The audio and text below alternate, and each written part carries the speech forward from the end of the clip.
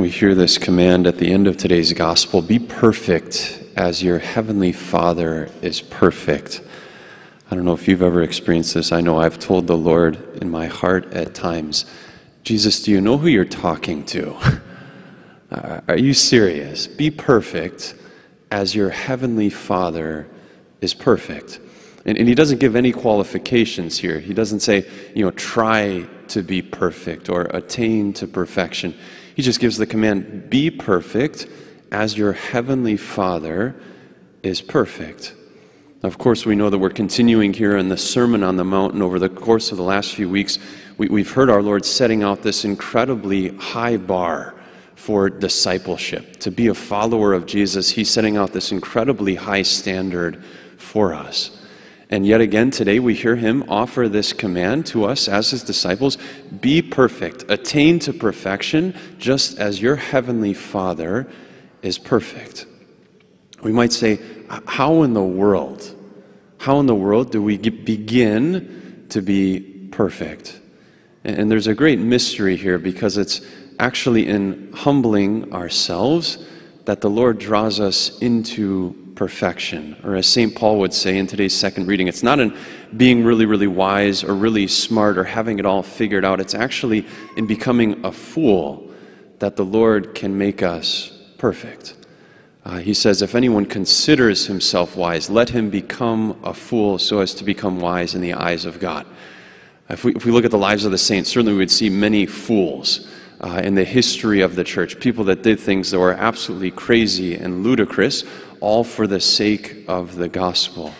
And the Lord invites us to this same reality. If we were to look at what's the wisdom of the world, what's the wisdom of the world, particularly in regards to young people? Young people should be getting good grades so that they can get into a good college, so they can get a good degree, so they can get a good job to make lots of money.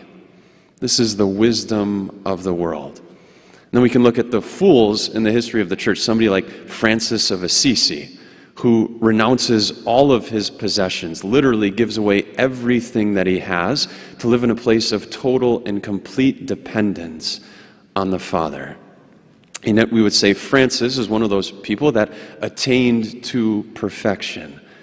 And even in Francis here, we're given a little glimpse as to how do we actually live this out. It's not in making ourselves really wise or trying really, really, really hard. It's in humbling ourselves and living in a place of complete and total dependence on a good and loving Father. That is, rather than being really strong or really powerful, perfection actually consists in humility and littleness. That is, living in a place where I acknowledge I have a Father who desires to provide for me. I have a Father who desires to take care of me, and I'm going to live in a place of littleness and poverty in complete dependence on him.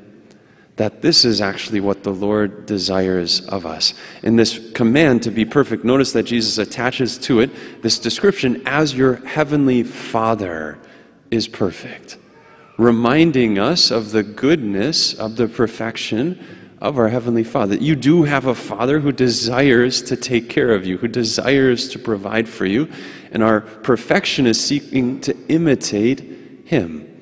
That is, living out of relationship with him.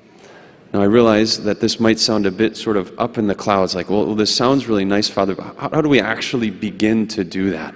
How do we begin to live in a place of dependence on our Father? Now, there are practical steps that we can take, and thanks be to God, the church in her wisdom gives us seasons in the church to particularly do this. And one is just a few days away in the season of Lent that begins this Wednesday with Ash Wednesday.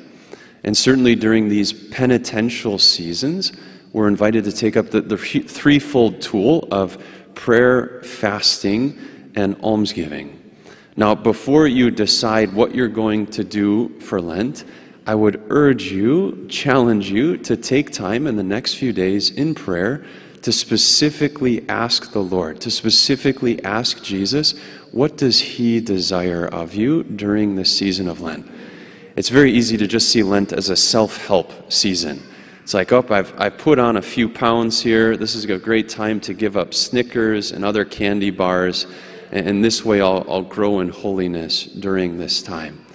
But I would urge us, my brothers and sisters, in the next few days to take time in prayer and to specifically set before the Lord what does He desire of us during this season. And certainly we should be looking for things in each of those phases, if you will, that we should be looking to increase our prayer in some way.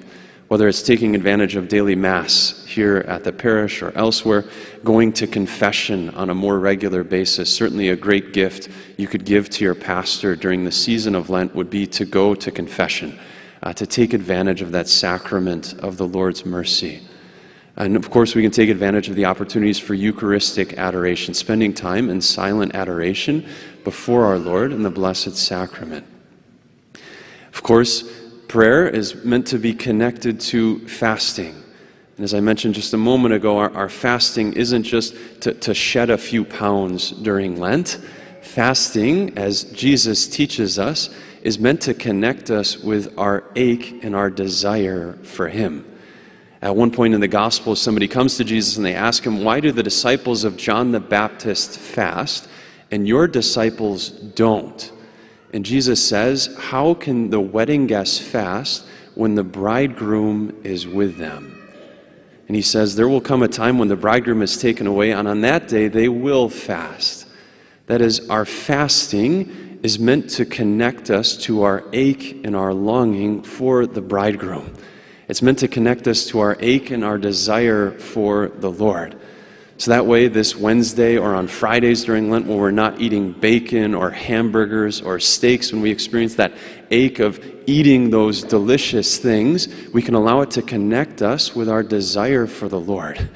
That Jesus, as I desire this thing right now, as I'm fasting from this reality right now, Lord, would this increase my desire for You? Would You increase the deep longing, the deep ache in my heart for heaven, for eternal union with You? And our prayer and our fasting is always meant to lead to growth in charity, growth in love. And this is why almsgiving is an essential piece of this puzzle. Our almsgiving certainly pertains to financial giving, giving ourselves to the church, to different charities. But this is also meant to be a place where we're giving of our times, whether that's volunteering or giving of ourselves in love to those around us.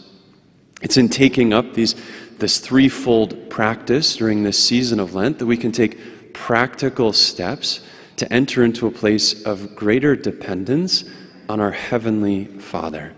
And so again, my brothers and sisters, I urge us in the course of the next few days to carve out some time in silence and set this before the Lord, asking Jesus what He has for us during this beautiful season of Lent, that we might live according to this command to be perfect as our Heavenly Father is perfect.